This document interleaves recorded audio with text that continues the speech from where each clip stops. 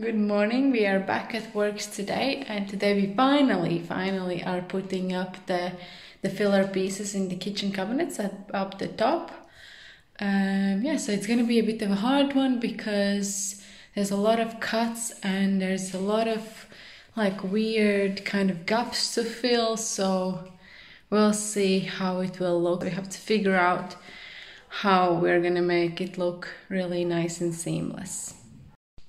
So we already tried once a few weeks ago to put these filler panels, and we realized that the boards that we have to put the panels are a lot wider than this part.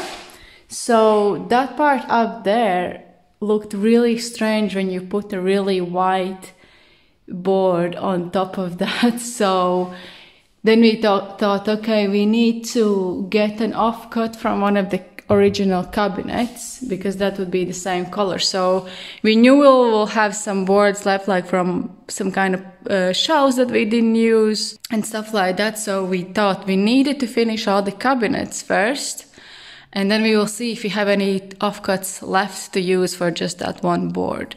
Here in the front, it can be the white that we have because the cabinet doors are a lot wider. So for that we have enough boards, so that should be fine. Basically, that's why we kind of put it off for a long while until we realize if we have any kind of offcuts. So yeah, that's what we are doing right now. Yeah, so we have another problem here. One of the things we didn't realize is obviously because we used cut off from the shelf that we had to cut to put the exhaust, and obviously these shelves don't have a nice end. This is now glued, something glued here that I just added. See how it looks? So obviously we wanted for this wall match, we wanted like we did for that panel, that this comes all the way here. So basically when we came and put this in here, this just came and stayed like this, as ending with the wood. Yeah. We could technically put this one in front. Put this one in front, but then if you would do that, then all these lines here are completely misaligned. So I think we couldn't fill that line as well because again, this side is not as white as the front is, and silicone would be really white to fill that gap. So I think you would be really able to see that there was something. So I'm trying to find something here. Well, like this I think would be good. How does that board look? When you take that arm from... Oh yeah, actually it looks pretty okay. I mean, you can see. I can cut this part, which is gonna make it nicer. You know. I don't know, I can't see. What are you talking? Pass me the scissor. But I think it's made. Just leave a little bit over, like so you can't see the gap in between them. Yeah. Yeah, these things, the sticker that he uses, we bought in Ikea as well. It's kind of a thing to put in these gaps. Not in those. It is? Yeah, not in those. Those aren't supposed to be closed off, these gaps. It's to close off gaps. Not those gaps, this is a wall. Oh. Against the wall. Yeah, okay. Yeah, so it is for these gaps against the wall. Obviously the board that he's using is not the one that's gonna go there, it's just a sample.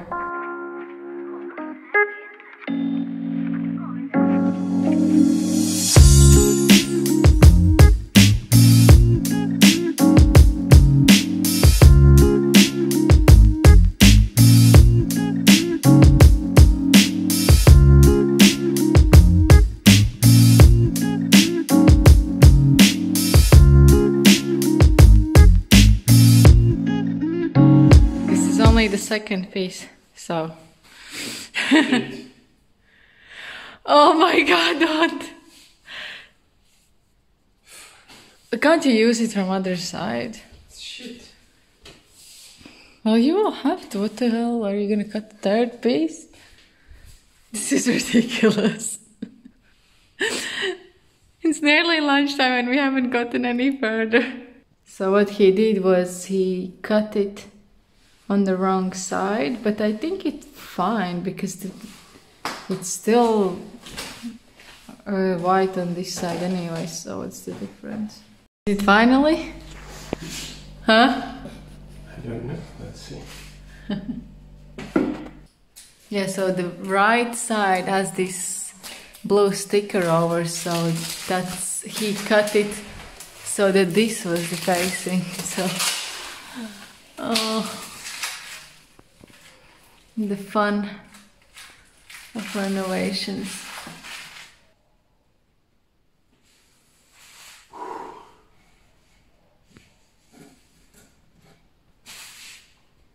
Ta-da! This is not all secured in place, but all the cuts done here. Still, obviously, we'll have silicone to go, or some kind of filler to go to connect with the ceiling, and some gaps. So, I think it's all right. This is our injured boy today. He's feeling a lot better today. Already putting his paw on the floor, so getting there. So we've got the panels in. So obviously we need to put some caulk or silicone all around to make a nice edge against the ceiling and the corners.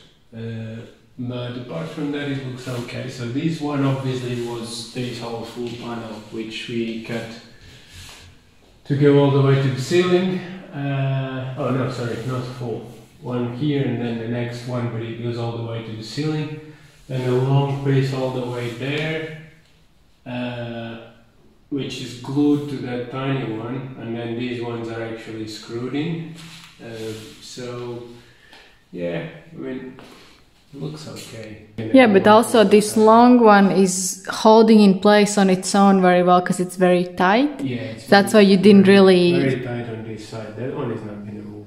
And this hole here, this one we are going to probably make some kind of wine holder, wine rack to fit a few bottles in, because I don't know if I've said it in previous videos, but these upper cabinets that open up like this, we ended up not having ones that are exactly the size to fill it the whole row like we could with these lower ones. So there was supposed to be a gap, and when we were doing it online, we filled that gap with the filler piece, sort of like thinking that that's what we are going to do.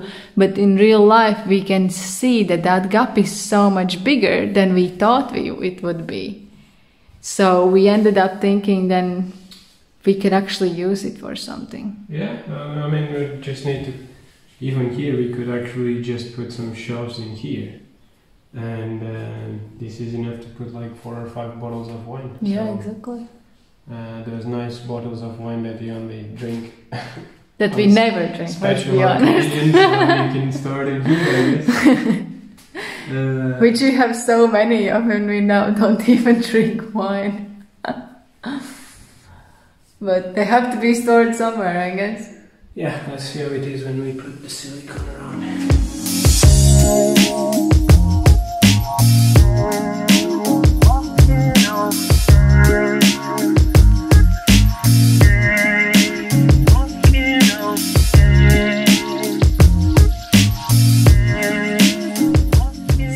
Put the silicone all the way up there, down the cabinets as well, and all the way up there as well. I think it looks really neat. Still need a bit on that corner, but this is what makes everything look so much better. Yeah, all else silicone. Actually, it's not silicone. It's cold. It's not. I don't know. It's cold. It's this kind of sealer for.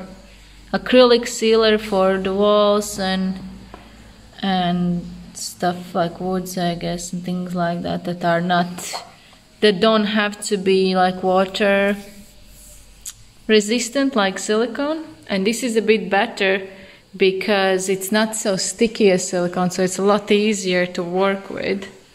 It's a bit more powdery, so this looks really good. I guess that's it for this week.